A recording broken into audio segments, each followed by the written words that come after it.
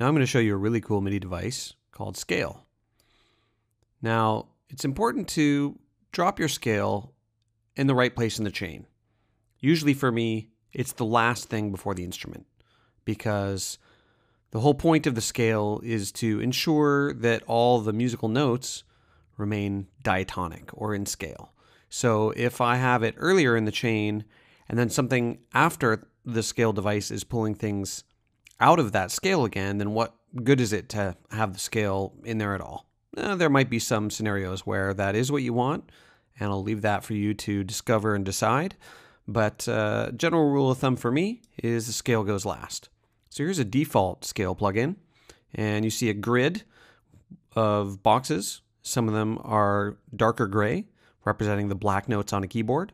So you've got a column representing incoming notes and rows representing outgoing notes. So this default diagonal line represents a chromatic scale. None of the notes are being changed at all. So if I wanted to make it so that all incoming C sharps only play a C instead, I just click there, and we're going for a minor scale here. So let's float those E's down to E sharps, and let's move the F's. Let's leave the F's where they are. Move the F sharps up to G's, and so on and so forth. Now, before I finish the rest of the scale, I should report that there's a much easier way to do this, which is to click the Discover triangle next to the scale device in the browser and look at all these beautiful scales we have.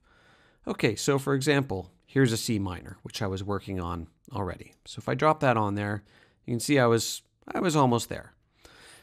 But what if you want to have a minor scale in another key, like F sharp or A sharp? Well, that's what the bass dial here is for. You can simply scroll up and move through all the different keys, and now we're at A minor. So it's only C minor because the bass was C, but the input-output grid is defining it as a minor scale, and the bass is defining what the actual key is. So we're going to leave it at C for now, and we're going to listen to the chords through it. So when I was adjusting the pitch of the chords before, it didn't sound so hot. But now that we have everything forced through a scale, let's take a listen to that same attempt again.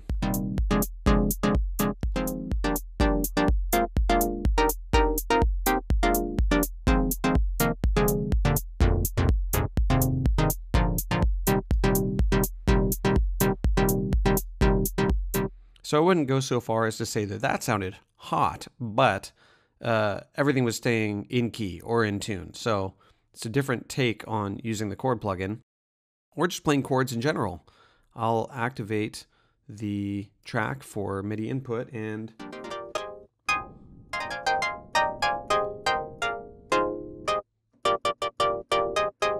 play any notes on my keyboard, and they are going to be forced through that scale. We can also transpose the incoming notes here.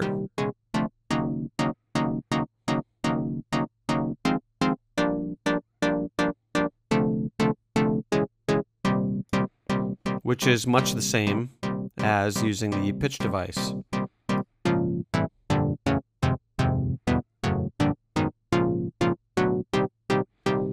However, it doesn't necessarily remain diatonic. Folding the notes makes it so that notes that are more than 6 semitones higher than the note that they're being folded from play an octave lower to make it closer to that original note. Not really audible in most cases. And then we've got another range that we can set here. So we can force notes into the scale only within 1 octave of C2, the lowest note on the keyboard. So you can selectively apply the scale forcing to specific ranges using the lowest note to determine the bottom of the range and the positive range value to determine how many semitones above that lowest note defines the range that you want to scale. Now, having said that, there are a lot of other uses for the scale we're going to look at with more melodic material, and there's a whole bunch of different scales here worth exploring. So check them out and see what you can do.